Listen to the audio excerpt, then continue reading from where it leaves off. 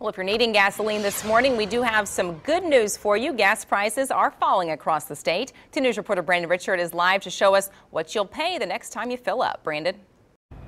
Dina, this is the news we love to report. Gas prices have fallen across Tulsa about 20 cents in the last month to an average about $3.33. In fact, it's cheaper than that at this quick trip behind me at I-44 in Peoria, $3.26 a gallon.